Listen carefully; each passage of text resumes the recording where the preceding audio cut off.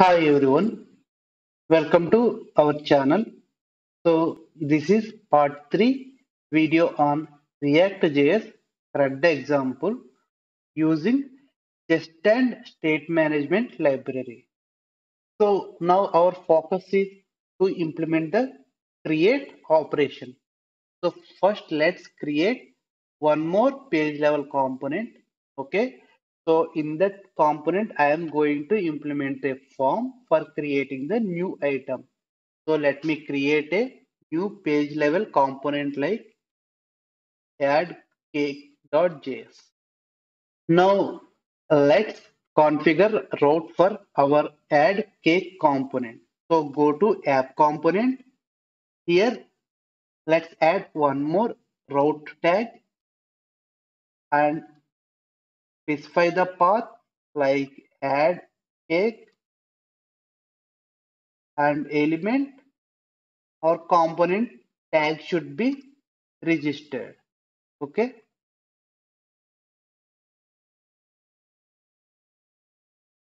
Creating item means we have to invoke the post HTTP post request, right? So we know our async methods we are directly create in our cake store file. So here let's create one more file like add cake API, one more method, okay, async method. And to this method, we should pass the payload of our form, okay, and constant API response await Axios post.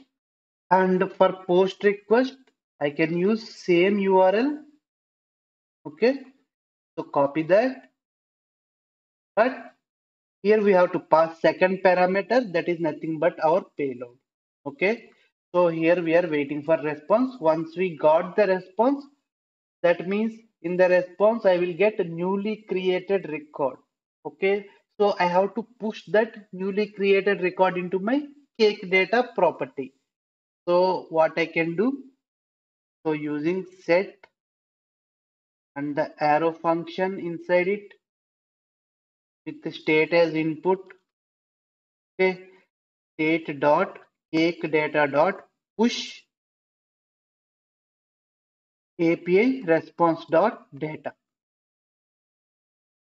So this is our async method for creating the new item as well as updating the response data into our store. So now let's go to our add cake component. First, let's define a form here. Okay. So first, let me add bootstrap container. Okay. Add some margin top, and instead of it, let me create a row and a column.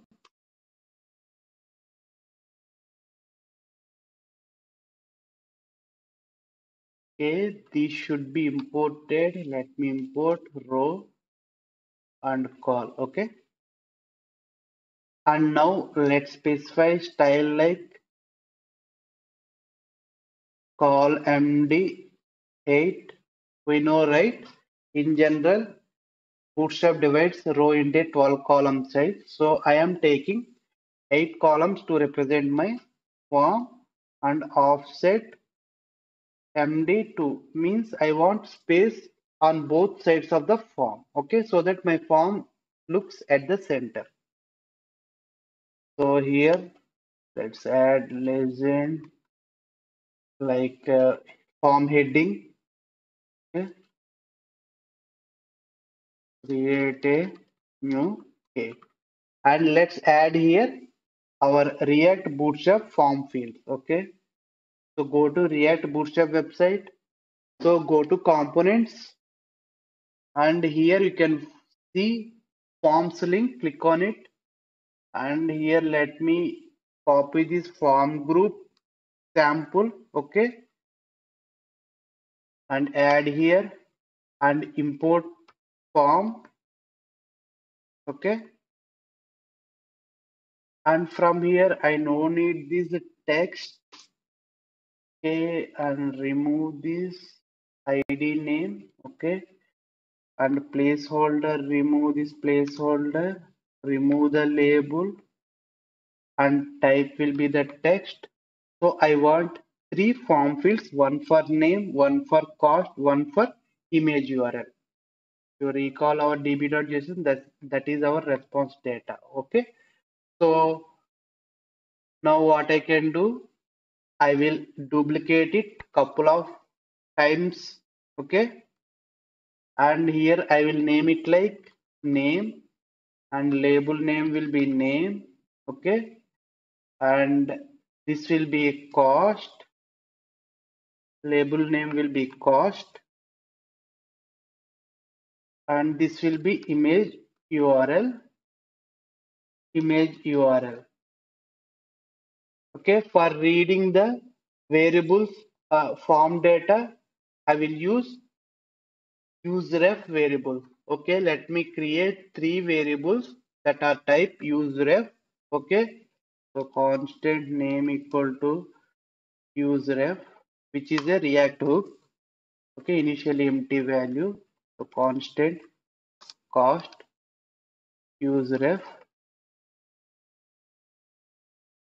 constant image URL,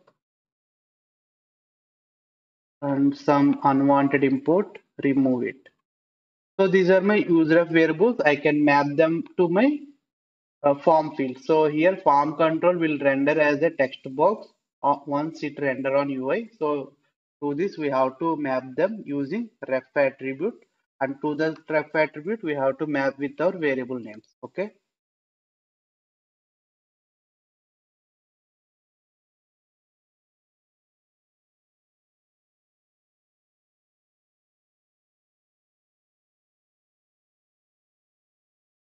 Okay, and we should have a button for submit the form, right? So here let me add a React Bootstrap button.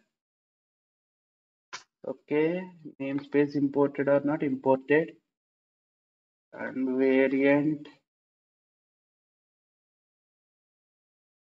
primary type button. Okay, it should be add, and we have to add a click event for it. So I will add a handler here like add cake. So this will be my handler. So register with the button click. So on click handle it. Okay. And here I am going to invoke the API call, right? Create API call. So let's make it async. Okay. We know to get how to get the reference of this method, right? So here we can use our use car store hook. Okay. And inside of it, I can specify state and the state dot method name. What is our method name? Add cake API. Okay, so it's going to give the method reference.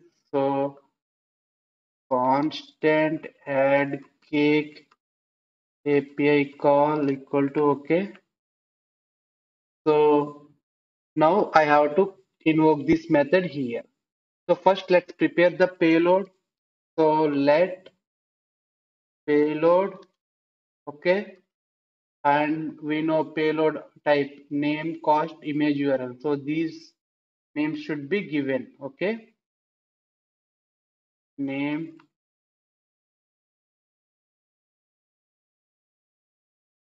cost,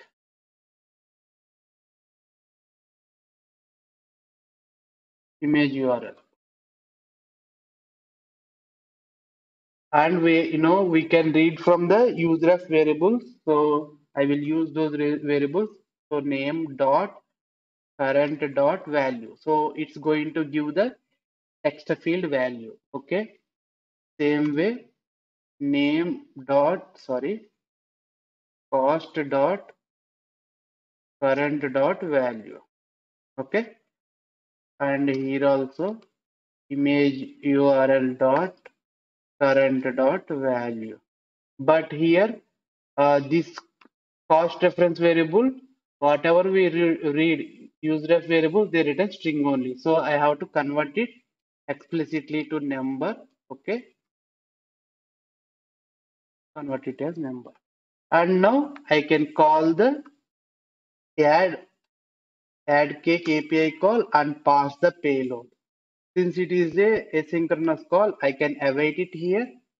So once the data is saved and updated into our store, then I have to navigate back to my home page. For that, I can use the constant navigate variable of type use navigate that loads from the React router DOM.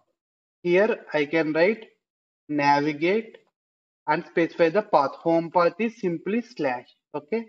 Now we have to do some work in our all cakes.js because by default we land onto our home page. So we have to somehow navigate from home page to add cake form, right? So for that I'm going to create a button here like add button. On clicking that button I am able to navigate to my add cake component route. Okay, so here let me add one more row and call and define styles like so class name. So I will give like call md4 offset md4. Okay, and inside of it let me create the button bootstrap react bootstrap button. Okay, variant primary type button. So on clicking button, I have to navigate to my add cake component. So for that, let me create a variable like navigate, which is of type use navigate from React router DOM. Okay. So since it is one line of code for my click event, right? So I am directly use arrow function for click event. Okay. Instead of that arrow function, I will use my navigate variable and I want to navigate to where add cake. So copy this route and paste it here. Okay. Now let's test it. If I go to my application, see here we can observe add button displaying. Now if I click on add, see I got create a new cake form and open the network calls to check my post call, save call. Okay. So here let me create new cake like Black Forest, some $200, and let's add some random image. Okay, and try to save it. See, I am able to see my newly added record. If I go to network calls and if you check here, I have successfully created my API call. But if you see here, one more call, that is my get call. While we navigate back to our home page, we are invoking, right? So instead of calling the API call, what we can do, I can utilize the store because after saving, we are navigate back to home page. Instead of calling the API call again, I can fetch the data from the store, right? So now what I will do, so let me add this item again. For that, let's go to db.json file. Just remove the newly added record. So whatever we add records, those records will be added here. If we update, this document will be updated. If we delete, this ID record from this document will be deleted. So for now, let's remove this document and let's go to our website, reload. Okay, now I have single item. So let's go and do our code change. So go to my all cakes component. So here, whenever we render component, we are calling the get cake API call. Instead of doing it directly, what I can do, if all cakes, which is nothing but getting the data from the store, right? Cake data. So I will use this variable all cakes dot length, okay, equal to 0. Then only I want to call it API call. Okay, so save it and reload the page.